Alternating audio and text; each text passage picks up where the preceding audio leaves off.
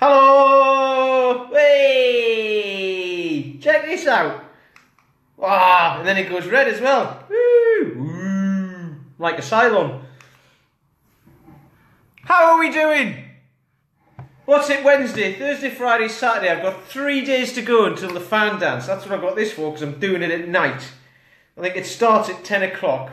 And I'm shitting myself.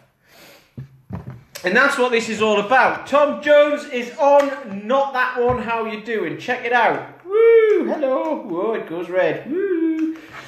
See that, Tom? It's good, that. Get one of these, you can go wandering around Salisbury at night, mate. Now,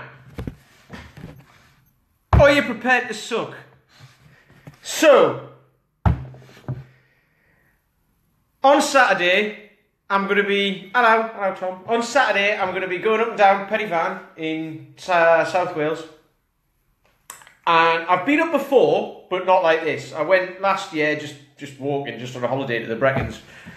And I wandered up and down, took it nice and easy. You got one good, lad. I took it nice and easy. You know, it was just like a walk. Just went for a walk. Spent a day going up there, wandering around, coming back down. It was too busy. There was loads of people. That's the way it is. But it took us like 8 hours or something. You know, because it was just Leslie. But this time I'm doing it with a 35 pound, or what's that, 15 and a bit kilo backpack on. And I've got to do it as fast as I can. Now, I'm doing it with another fella who's on the programme that I'm on, the Unstoppable Bastards programme. Another guy from that, and he's doing it as well. It was one of his, it's been my fitness target, and it's his one as well. And we said, oh, we'll do it together. Why not?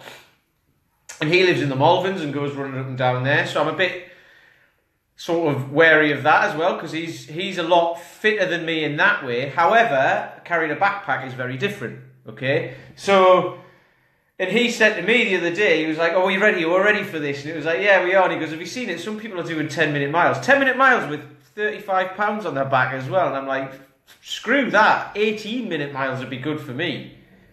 And going up and down mountains as well. It's gonna be scary. Okay? So what's this got to do with you? Well, there's no way I'm going to be anywhere near. I'm going to be like well down the pack. This is what I'm thinking right now. I'm not thinking I'm going to fucking smash it and I'm going to come first. Because there's people way more experienced than me. Way more. There's, you know, it's run by Special Forces guys, and there's people there'll be ex-Forces guys there, not necessarily Special Forces, but there'll be ex-Forces there as well, doing it. And they're going to have been doing this since they were like 16 or 17 or whatever it is that when you join the army, or when you can join the army. So they'll be used to it, and they'll be all over it. And then there'll be little old me, who's been doing this for 10 weeks. Okay, so I keep going on about how you've got to get out of your comfort zone. Okay, so people who turn up to the park or do one of my online programs, I keep saying, it doesn't matter what level of fitness you're at, just step up and do it, okay? I had a guy start last week who's signed up now, he's all in. So you do the 2-week trial, but he's just signed up to the monthly membership. And he'd done one of my online programs. He did the May Challenge as well. It's not the guy who left a review the other day, Ben, it's another guy, Dave. And he said he wasn't worried about coming along. He just wanted to make sure he had a certain level of fitness and knew a little bit about what he was doing before he came along. But then when he came along, we started him from scratch anyway, because there was a few things that needed tweaking. And if he'd have come along at the very beginning, whenever it was, I think he probably did the online program about 3 or 4 months ago. If he'd have come along then, he'd be way ahead of where he is now. You know, but that's fine. That's fine. That's fine. That's the way it is. And a lot of people think like this. And there's a lot of it about which is why people don't want to join gyms. I get that. I don't like gyms just because I don't like them. Because I get annoyed in there when I see people coming in day after day after day and just, I mean, if people like the treadmill, that's fine. But if people who want to get results and just come in day after day after day, look around, get scared, go on the treadmill, disappear, get scared, go on the treadmill. I'm not annoyed at the people, I'm annoyed at the gyms because they just take these people's money and don't necessarily give them any help. Okay? Some gyms do. Private gyms are probably quite good for that. You turn up, they'll assess you, say, right, we'll give you a program, they might help out, and then say, right, let's look back in a month and all that, and it becomes part of the package. That is brilliant. Commercial gyms, you wander in, you're part of a statistic, you go for a month, you leave, you pay them, same as everyone else. And you subsidise all the other people who actually do use it, okay? Anyway, so that's why people get put off, and I get that. That was me at the very start. Okay? And I sucked at that. I sucked in this industry, not to get to the top, by the way. Oh, you didn't just say that, did you? Yes, I bloody did. Hang on, I'll do this again, just in case you haven't seen it. Whee, check it out. Woo! Goes red as well. Woo! Anyway, yeah, I'm doing it in the dark, by the way. Did I tell you that? That's why I've got this. It starts at like 10 o'clock at night, this fan dance. Anyway, what was I saying? Yes, even in this industry, the fitness industry, whatever that is, I was prepared, well, at the very beginning I wasn't prepared to suck, but then I realised I did. A few years ago I realised I'm fucking rubbish and I need to go out and learn. I need to go and learn, which is exactly what I've done. Yusuf is on! Hey! Our man in India. You have to go and learn. Have you got a mace yet, Yusuf? You have to go and learn. You should be handy with a mace, actually, being Indian. That's where it all came from, right? You should be all over it. Anyway, I had to be willing to learn. So I was like, right, I'm going to bloody learn. I'm going to learn. And it's not like I'm going to learn as much as possible. At the very start, I was like, right, I'm going to find who are the best people to learn from, and I'm going to go and learn directly from them. So I found Strong First, who've been brilliant. Okay, and I've learned how to program, I've learned how to use kettlebells with correct technique, how to unleash strength within myself that I didn't know, how to get that from other people as well. Okay, so I did the level 1 with them, which was harder than anything I've ever done. And then I did the level 2, which was supposed to be harder, but I was prepared for that because I'd prepared for the level 1. It prepares you, it's a natural progression. I did the Strength Matters certification as well, which was similar but different. It was more based around strength endurance, which means like instead of like absolute strength and being able to lift something heavy above your head, it was about being able to do something for a long period of time with a heavy weight. So getting conditioning going, get your heart and lungs going, which we all need as well, which is what you'll go running for. Cardio is what people call it, but we do that every day. I'm doing it right now, otherwise I wouldn't be alive. Anyway, and then I learned I was at a mace thing the other week with Rick Brown, teaching me how to use the mace, which is another tool, which is great for movement and strength. Then I was with Perry Nicholson last weekend, who is Stop Chasing Pain, and he's about stability. So there's a lot of people going about mobility, which I did. There was another course in February I did, the FMS. Well, I've done the FMS. This was the level 2 of that as well. So all the corrective exercises you give to people who haven't got decent mobility. And then once you get decent mobility, brilliant, you can move your arms above your head and all that. You need to be able to control it with stability, which is why I went to Perry Nicholson and learned from him as well. Okay, so all of this stuff I knew nothing about when I first started. Nout, nothing, zilch, nada, bugger all.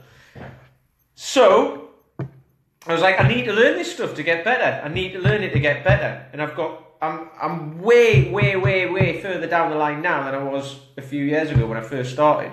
When basically I did a PT qualification, which was just like, here's what you do with the squat, here's what you do with this, do a little bit of programming, here's how you run a circuit session, 45 seconds, and you pick 10 exercises and do 45 seconds on, 15 seconds off. That's dead easy.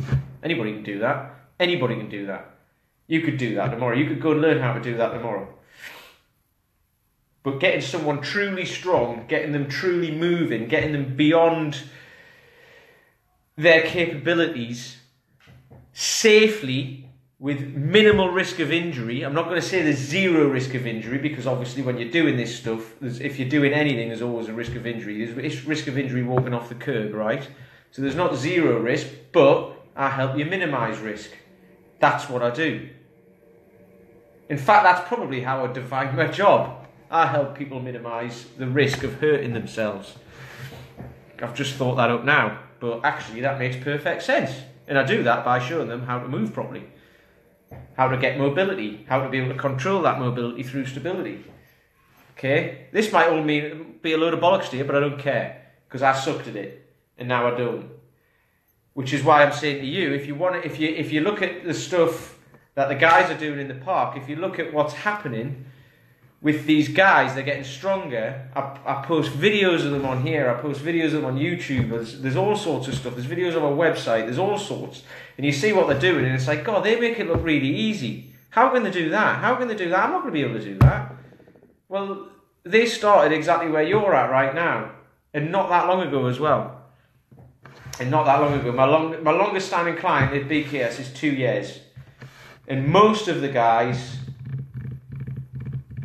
let's think, most of them, actually a few of them have been coming 2 years. And then there was quite a big intake last year. And they're all pretty much at a similar level. Which is why I've gone off and learned a whole other dimension of stuff. Because what will happen is everyone will reach a plateau and then be like, well, what happens now? Where does the progress go? Which is why I've learned more stuff to help them out, because there will still be mobility issues, there will still be stability issues, there'll still be issues, they'll always be there. All we're going to do is just manage them and make sure these guys get to a ripe old age while still being able to move. One of them's doing a 500-mile bike ride across the bloody Highlands of Scotland this week. So we'll find out how he's doing next week. Anyway, so that's all I'm asking. Are you prepared? Are you prepared to do something, to get started with something, and be rubbish at it? Are you prepared to do that? And if you are, that's fine. Go and do it. Because the only way you learn is by being rubbish at something and learning from someone who knows what they're talking about. Going and finding a teacher who's done it and who can tell you how to do it properly, and then you get better. You can try getting better on your own, which is the slow way, the very slow way, because I've tried that as well. I did 10 years of that, and I, didn't learn a lot. Well, I learned a lot, but it was all a load of rubbish, quite frankly. So, you can go and do that and do it on your own, and that's perfectly fine. But it'll take you longer. Or you can find someone like me. You can find someone who's done it, who's been where you're at as well, because that's the other thing. There's a lot of trainers out there who don't know any different. All they know is like they've been a sports person and then they've become a coach and they've been fit their whole lives. I haven't. I had a desk job for 15 years, sitting down, hunched over, knackered shoulders. I couldn't move. I was unfit. I had boobs. And I had the little bits that hang above your belt line. In fact, bigger bits actually. I had proper love handles. And I hated it. So, I've been where you're at right now. And then when I got into this, I sucked at it. But I've got better at it. So now I want to teach you how to get better as well. And that's why, one of the reasons I'm wearing this ridiculous thing on my head. I'm now going to have, when I nip out now, I'm going to have this funny... Anyway, I'm prepared to look stupid as well. I don't care. And it's red. I'm prepared to look stupid as well, and I don't care.